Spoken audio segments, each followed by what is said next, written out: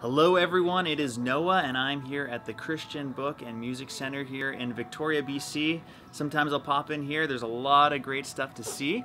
So why don't we walk over here and meet Mike, who's the owner of this place. Hello. Good to see you, man. How you doing? Yeah, doing great. Good. So you've been in a few locations now. You've been in Victoria for how many years? Oh man, our store is celebrating 77 years this fall. Wow, that's crazy. So who started it then? Her name was Frances Davis, and she was a single lady back in 1939. The year the war started. Wow. We get told it was the day the war started. Yeah, she was.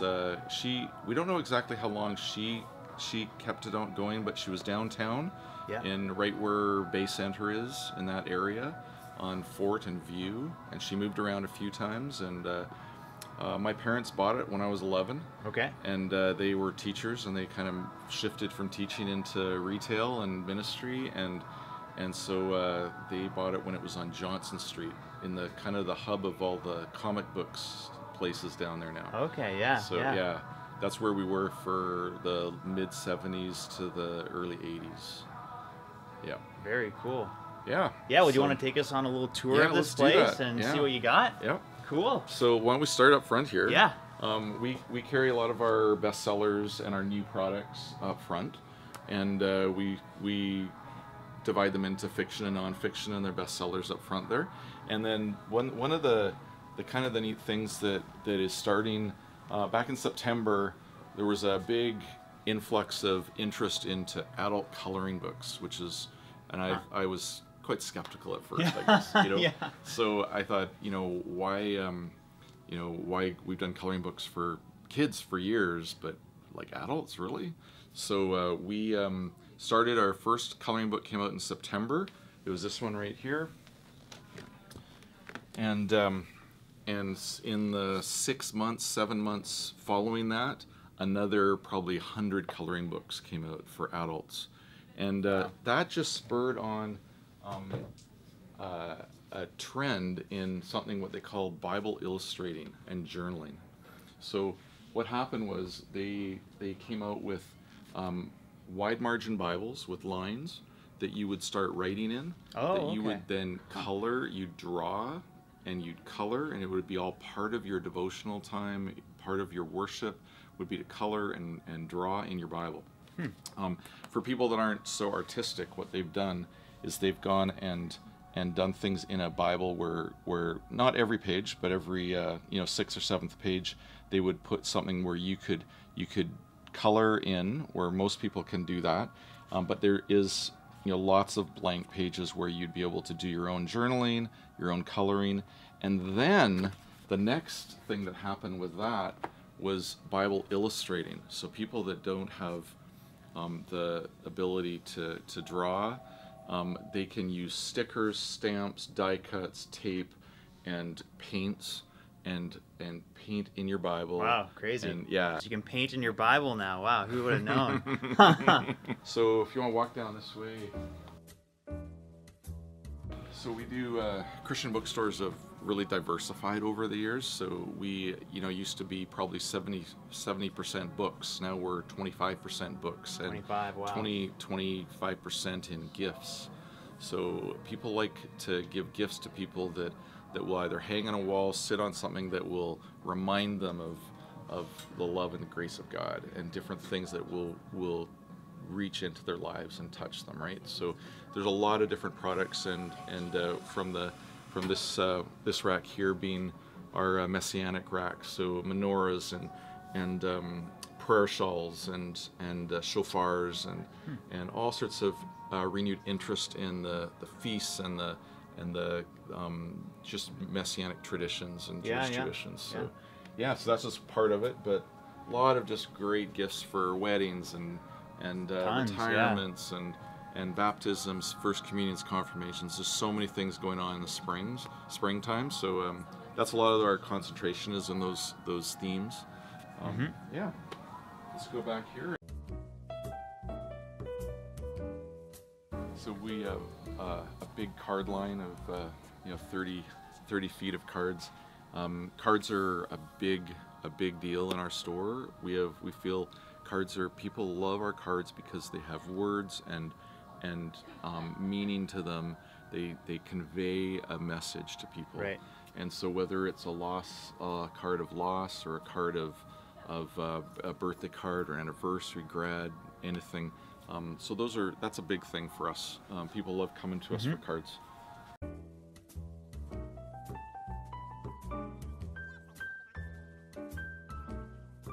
So here we are in our fiction corner. So fiction is, ever since Frank Peretti and Jeanette Oak back in the 80s, fiction has been always a growth area for Christian bookstores. So there's so many different genres of fiction now, from suspense, murder mystery, Amish, thrillers, so biblical fiction, lots of great authors, lots of great series. People just love to be able to read a book and get immersed in it, get lost out of this life and into someone else's. And a lot of these books, what makes it different from what you'd see in a regular bookstore is our books generally will all have some sort of theme or message, way to understand how the Christian life works in reality. Have you read any good fiction books lately? Anything you can recommend? Yeah, the biggest ones I've read just recently is these ones right here. So Joel Rosenberg, Third Target came out last Christmas. First Hostage just came out this Christmas. They are page turners. They're great for guys, but girls like them too. But guys love the suspense, the intrigue, the prophecy part, end times. They're hard to turn down, but put down at night. And the nice thing about Joel Rosenberg, he's a Jewish believer. He's an expert on the Middle East. He's an expert on Iran. He knows what's going on there. He's emigrated back to Israel. He lives there now. Has a real pulse on, hand on the pulse of what's going on there. So, So and his the neat thing about him is that his chapters are really small. So for guys and non-readers, it's great because you can read 2 or 3 pages and you're essentially at a new chapter. So yeah, I love Joel Rosenberg. I've read a lot of his stuff. Yeah. This book right here is one of his older ones, the Ezekiel option. This is like one of my favorite novels of all time. It's just so good, thrilling, really interesting. Yeah, so that was a 5-part series. This one's a 3-part series. This one's a 2-part series, and maybe another one coming next Christmas. We'll see where he is. I don't know what he's doing for next year, but that could easily be another book coming out. Yeah. So let's keep moving here. This is something that we've added just in the last 6 months, and we have added secondhand books. We call it the Second Look Book Nook. So this is becoming more than a nook, though. So we have probably 5,000 books here now, and more coming in almost every day in boxes. A lot of donations from people just don't have room for this anymore. But there's always a buyer for pretty well everything that comes in, right? So so we have a lot of classics. We have books here that go back to the 1800s. 1900, early 1900s. Some of them are signed, by the owner back then, and things like G. Campbell Morgan and Spurgeon, and just amazing stuff. Wow. So a lot of people love the classics, and they're hard to get a hold of right now. So, and then we have lots of fiction and just Christian living, lots of Bibles, lots of old translations, and so it's kind of neat. You can get, a classic for $5 and a Bible for $6 and an old fiction for $3. So it's a wonderful way to expand your library and not have to pay a lot of money, right? So save some bucks. Yeah. So that's our secondhand area. Bible studies is a huge area, not necessarily in the summer, but starting in August again. Bible studies is huge for us. We have lots of in-depth Lifeway Bible studies from people like Beth Moore and James MacDonald and Kelly Minter, and a lot of those girls that write in-depth Bible studies, but we also have a lot of DVD Bible studies. Is kind of the trend to where we're going, is people want to be able to watch something for 10 or 15 minutes, shut it off, to discuss it, talk about some questions together, and then put it on again and watch the next little bit. For instance, one of the biggest books we sell right now is Seeking Allah, Finding Jesus. Ah, yeah. And he just came out with a DVD curriculum for that book and a study guide. And so as soon as it came out, we had 3 groups doing it within a week. Wow. And so that's going to be probably really big this fall. But a lot of people just could not wait to get their hands on it. So yeah, so you get him teaching it. You get Nabil Qureshi teaching it, and you see about 20 minutes times 8 sessions. Okay. Of his work on that. So yeah, so lots of great studies. Let's move over into the Bibles here.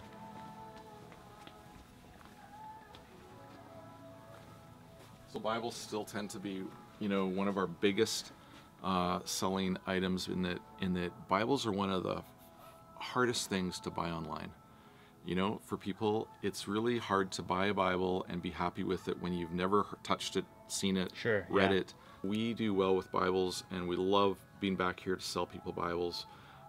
We know, it's the Word of God. We know it's speaking into people's lives, and it's just amazing to look back and think, how many Bibles have gone out of this Bible department in 77 years? Hundreds of thousands. Wow. Really. So it's crazy. It's crazy to think. But right now, of course, it's June, so we're doing a lot of grad gifts and grad Bibles. So Christian schools, churches, for all the grads, a lot of Bibles, and we engrave their names in the front. Oh, wow. That's neat. So that you probably got one when you graduated. That's right. That's right. I did. Yeah. So that was from us, and but lots of great study Bibles. Study Bibles that give you, when you don't understand exactly what's going on, you can jump down to the bottom and read the note on that verse, and see what it's talking about, how it relates to your life, the context, word studies, all that sort of stuff. So, and the neat thing about these Bibles now, they are turning out. All the new study Bibles are pretty well all full color. So like full color maps. So yeah, so all the Bibles now, all the new study Bibles, full color maps, full color pictures right in the text, which is a kind of new phenomenon in the last 2 or 3 years, which is great.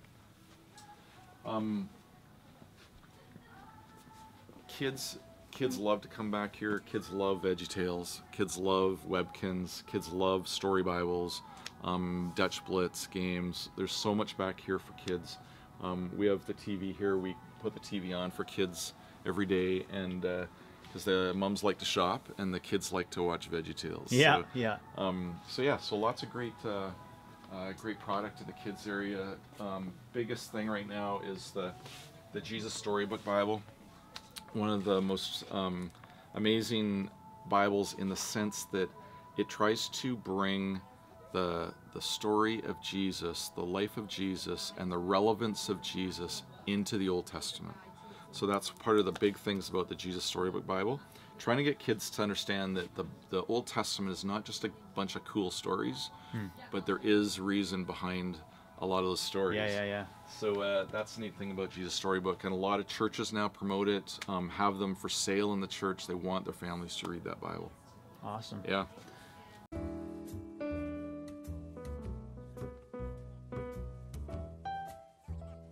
People think, well, music, who buys music anymore?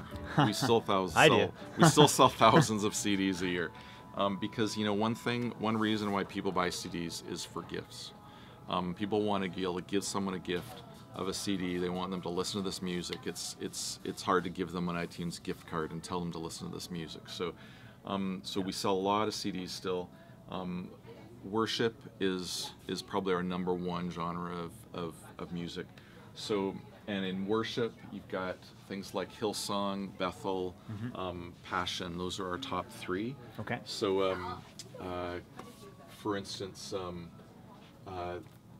We Will Not Be Shaken is probably one of our main this has been in our CD player off and on for a year now, and I just saw them live in LA actually. Did you? Last month, With the Azusa. Yeah, it was really cool. Yeah. Passion, of course, is part of the Passion group that goes to. They do with Louis Giglio do all the Passion conferences all around, and they do their own music, great music. But Bethel is and Hillsong, No Other Name. Yeah. Amazing stuff. So that's really our number one selling form of music right now is worship. Cool. Yeah. Yeah, and we're back in the cafe. So the cafe, yeah, this place. You come here, get a coffee, yeah, or cappuccino, chai tea latte. Yeah, totally hot or cold drinks. We do fresh cinnamon buns every morning, lemon loaf, banana bread, all that sort of stuff. But we do soup and paninis at lunch now. Wow. So you can come here. We have people coming from the community coming in at lunchtime getting soup and paninis, and yeah, so that's been really good. Yeah. That is awesome. Gives people another reason to come in and get them to see what we have. It's the big thing. Big time. Right. So you got a lot going on here, hey? Yeah. There's a lot of stuff to see. And so we didn't get into the warehouse, but they're meeting in Ecclesia right now. They have a prayer meeting going on right there, worship and prayer today. In our warehouse, which half of it we sell product in there at 40 to 60% off, but a quarter of warehouse is set aside for something called Ecclesia. And our Ecclesia, we named that and started that in January. Different groups come and meet there and do their meetings, do their prayer, do Bible studies. We have the Christian Writers Guild that meets once a month. We have a Bible study, a men's Bible study Thursday morning. But we're starting to do our own events. Yeah. And so one of our first big events is our cafe night with Minstrel Martin and Stell. And they're two art groups that have brand new albums, and they're coming on the 17th to Ecclesia, and it's just by donation only. Where our cafe will be open, we'll have some desserts that night, drinks, and people can come and hear Stell and Minstrel Martin. So June 17th, June 17th, 2016. 7 o'clock What time? at night. 7 o'clock? 7 o'clock at night. So that'll be our first cafe night with music in our Ecclesia. That's cool. Wow. We also have David's House of Prayer. So David's House of Prayer meets in Ecclesia about 20 hours a week, all different times of day and night.